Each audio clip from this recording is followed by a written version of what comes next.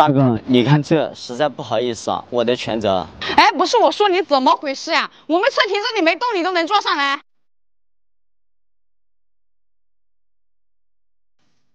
行了行了，你先上车等着吧。都怪你，吹，要不然我也不会撞的。这下好了吧？这么好的车。你把这个加单给垫了吗？没看到这么晚回家。我不是跟你说了吗？我在加班。加班？谁知道你是在加班还是在外面鬼混？我说你能不能成熟一点啊？我现在不拼命的去赚钱，我拿什么给你美好的未来？成熟？你成熟的让我恶心，我等不了，更等不起。我累了，我先休息了。今天是我生日，这个你也忘记了吧？我们分手吧。哥，你这车应该很贵吧？你看。哦，不贵，没事，你们走吧。哎呦，真的太谢谢你了，哥。不用，我们该赔多少就赔多少。你疯了吗？不会说话就闭嘴，你忘了吗？咱妈的医药费还没凑齐呢。大哥，你等一下，我去给你买2包烟。恭喜你啊！也恭喜你啊，终于熬出头了。是啊，你终究选择了生活，我也娶了前程，我们都得了自己想要的生活。故事的结局不就应该是这样吗？只是什么？只是成功了没有你，变淡了。哦，对了，来，这个你拿着，上次你走后一直没有机会给你。哦，对了，还有这个你也拿着。真不用，你们这车钱我还没。没事，先把你爸的医药费给垫上。这衣服你什么时候买的3年前的今天，生日快乐。哎哥，你不会放不下的是他吧？哎，你怎么不告诉他呀？爱而不得的时候再去爱就不礼貌了，可能最后爱的方式就是不去打扰。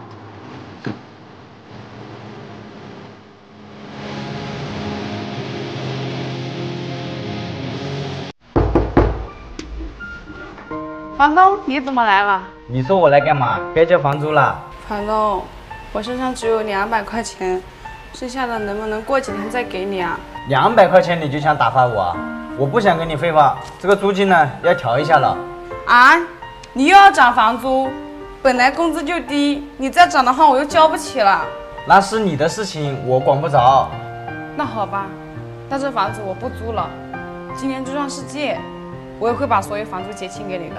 你想搬走吗？这整个小区都是我的，你能搬到哪里去？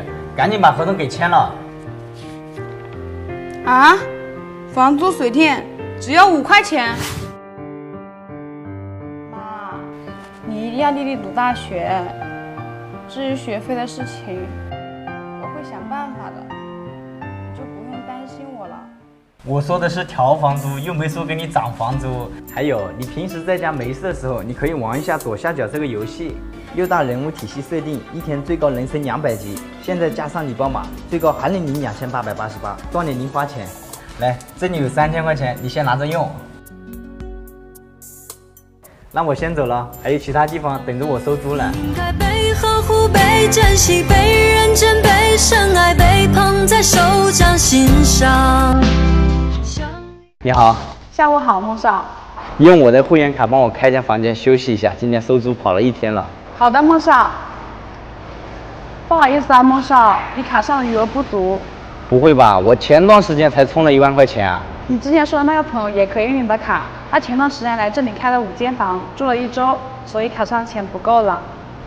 算了，没关系，再给我充5000吧。好的，孟少。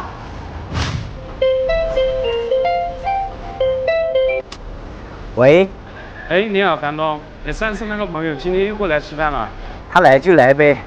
问题是今天他带了很多人，还点了很多酒。给你那纯酒他都要带走，我没给他。这样子啊，那行吧，那我来一趟。好的。来，兄弟们，今天吃好喝好，开心！开心！哎，孟少来了，来过来。来，你过来一下。来，先坐下来喝2杯再说。酒我就不喝了，你们一群朋友我也不认识。哎呀，我的朋友不就是你的朋友吗？来走，我请客今天。你买单。是啊。好，老板，哎，你好，房东。今天他们包厢消费多少钱哦，他们点了很多酒，消费应该到6000了。 ？6000多。你买单？啊，我买单。平时在这里吃饭不是多替你站着的吗？而且你是这里的房东，让他在房东里扣就行了嘛。那你的意思是我买单？你平时在这里吃个饭、喝个酒也就算了，你今天带这么大一帮人过来，我又不认识，你凭什么让我买单？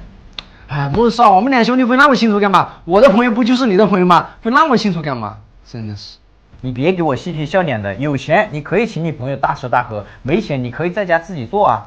孟少，你什么意思啊？我是什么情况你又不是不知道，我现在连工作都没有，你这也太为难我了吧？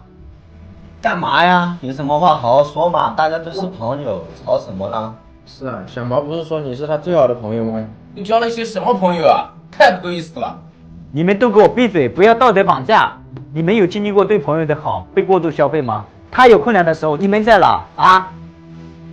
你们不是朋友吗？他没有地方住的时候，我有个公寓没有租出去给他住，他说过渡2个月，结果一住租1年，房租不交也就算了，连物业费、水电费都是我交的。就连你们今天出去玩开的车也是我的，连油都是我家的，你们住的酒店刷的是我的卡，给你们开的房，搞清楚了，这就是你们所谓的朋友。你连工作都没有，还请朋友在这里大吃大喝，人家和你一起离职的人都已经在58同城超级经理找了一份房产销售的工作，1个月奖金加进城也能赚不少钱，这才是踏踏实实奋斗中的人。最近确实对。孟少，要不这样，我一找到工作就把钱还给你。不行，你今天有这么多朋友在这里，你让他们买单啊！我去上个洗手间。我也去。喂。你记住，不要把别人对你的好当做理所当然。老板，让他买单。